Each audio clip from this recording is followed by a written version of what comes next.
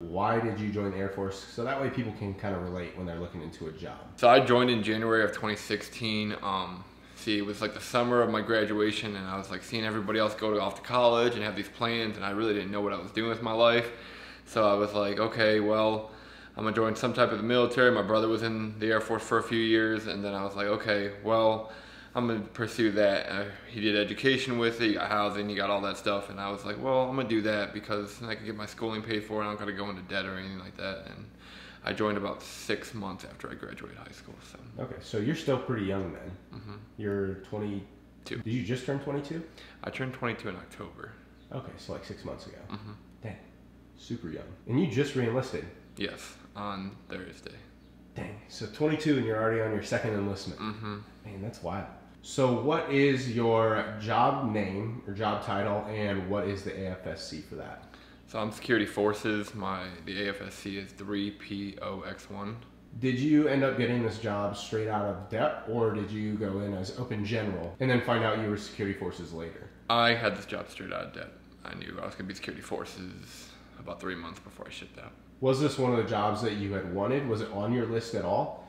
Or how high on your list if you had it on your list? I believe there was 8 choices you could choose from, and I had it as my 8th choice. It was your last choice? Mm-hmm. So what were the other 7, if you can remember? If you don't have to like rack your brain too hard, but what other things did you kind of want to do? There was structural, there was services, weather, pharmacy tech, aerospace medical, finance. You were all over the place. Mm-hmm. Those are all so different. That's crazy. That's funny because like most people usually have like a specific thing they're going for in like that area, mm-hmm. and all of those are pretty like all over the place. Mm-hmm.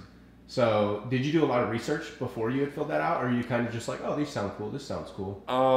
I did a little bit of research. I didn't really understand how like the recruiting process worked, but I did a little bit, and I looked into all these jobs. So when you initially signed your contract, did you sign for 4 or 6 years?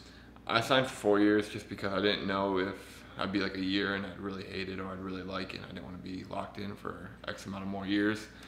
But, and then like the benefits are okay and stuff for you to sign 6 over 4, but you get more of a option if you like at the end of your 4 year. Did you do a lot of research for the 4 versus 6 thing? The only thing I really knew was that if you signed 6 years, you put on A1C right away, and you made a little bit more money. But that's about. Did you watch my video breaking down the contracts before you joined? I watched a lot of your videos, but I didn't. I can't tell you if I watched that exactly. Okay. Well, I think you made a smart choice signing the 4, because like you said, you get a little more pay if you sign the 6, but in the end, you are locked in for those extra 2 years, so you get less freedom. So you're basically getting a little bit extra money to give up a lot more freedom. So with Air Force jobs, a lot of people want to know, where is tech school for this specific job, and how long is tech school? So tech school for Security Forces is at Lackland Air Force Base. So after you complete BMT and Airman's Week, you will drive a minute down base and you will be at tech school.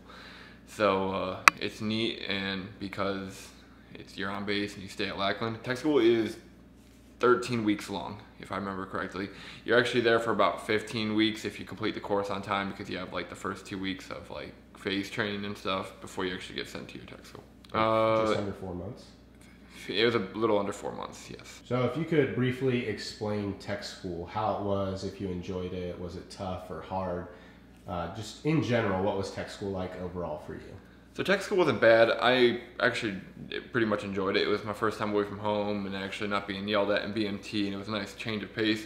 So you'll do like Monday through Friday, you'll do class work and Security Forces. You have so much you learn there. You do M4 firing, M9 firing, heavy firing, then you'll do nuke security, you'll do law enforcement training, you'll do deployment training, you'll do all sorts of things. And then on your off time, you know, a lot of people went down to like the river walk. They hung out around base. Some people San Antonio is a pretty nice place. Mm-hmm. A lot of people loved it there. There's just so much to do for tech schoolers, and San Antonio really embraces like the military culture. Mm-hmm. So people did that, and then that's again the one thing about Security Forces that you won't get once you complete tech school is you work Monday through Friday in tech school, and then after that your job can really vary on what days you have off and holidays off and all sorts of other things. So the base needs security 24/7. Yes. It never sleeps. Never Even sleeps. through storms, even everything. 24/7, 365. So for security forces, where all can you be stationed? Some jobs you can be stationed everywhere. Some places you barely get stationed because of depending on the demand or what jobs are available there. So what's the security forces situation like when it comes to being stationed places? Security forces, you can be stationed everywhere because every Air Force base needs security to some aspect. And you can also be stationed at Army bases. I've been stationed at a Navy base before, so it really is almost anywhere. You guys can get stationed at places that aren't even military specific too, right? That would be like satellite bases and stuff like that, or like really remote bases. Any Air Force base that has assets, we have to have people there to protect them. So you can get some pretty off-the-wall locations sometimes. Yes. What's the craziest place you've ever heard of anyone being stationed? There's just so many people are in Korea, Japan, overseas deployed to many different locations that some of them I haven't even heard of until I came here. Africa, Iraq, Kuwait, Afghanistan. So some bases that aren't even like common knowledge to most people, and then you find out like, oh, you've been stationed there? I didn't even know that was a place. Yeah. Dang. Are you hoping to eventually, because you just re-enlisted, so you're on your second enlistment, I'm assuming you're probably planning on staying in for some length of time maybe, or at least you're on the fence with that. Would you be open to going to one of those really remote places or kind of crazy bases that people usually don't hear about or go to? Absolutely. I would love to go back overseas for a little while. I'd love to be deployed too, at least get my experience there as well. But after that, wherever the Air Force sends me. So we talked a little bit off camera about all the different departments that security forces can be, all the different aspects of it. So a lot of people just think you're checking IDs at the gate. But in reality, there's dozens of things that go into security forces. So I'm going to let you try to rattle off as many as you can of the different things that you guys can actually do in your job. So on top of being a gate guard, you can also be a patrol, which is like patrolling the base, protecting it. You can do CADM, which is like training people how to fire the weapon. So you'll do not only security forces, but the rest of base populace. You'll have K9 with, you'll be working with the animals. Then you'll have, so Charleston, when I was there, had boat patrol. They had Raven mission, where you would protect the C-130 in hostile areas.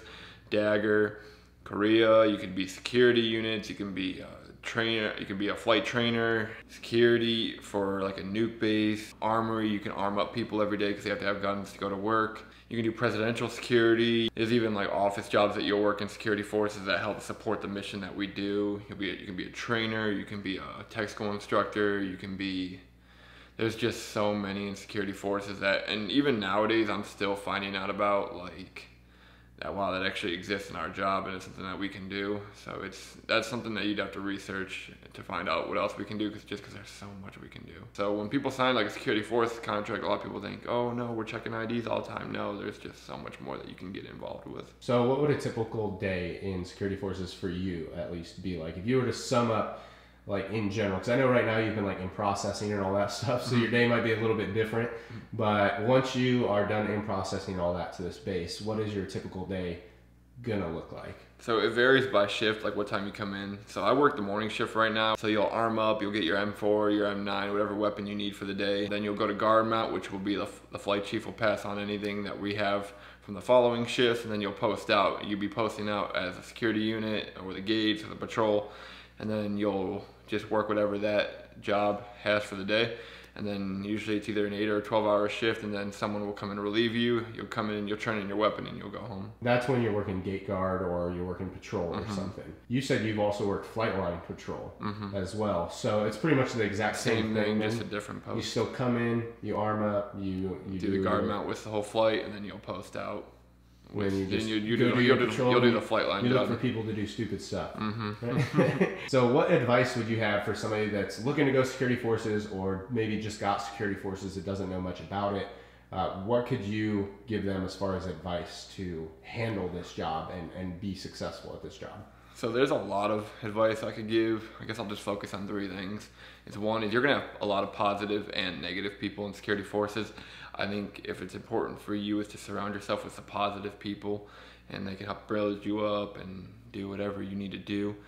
My second one is if you are not a gym person, I highly suggest that you start going to the gym and working out, because wearing the gear all the time and your weapon and the constant great on your back and your body. It can start to tear down your muscles. So it's important to be physically strong so you can be able to do this work every day that we do. And then my third thing would be, if you got security forces and you didn't want security forces, or whatever your situation may be, you should probably look into, you know, if you're just going to do your foreign get out, well, do college classes while you're sitting at the gates, work on your college homework, or find something that's going to benefit you when you get out. If you want to retrain, look into how to do it, or however you want to do it. There's plenty of people that have retrained, there's people that have gotten out, people that commissioned, they're all successful. So you just got to be able to have a plan and stuff.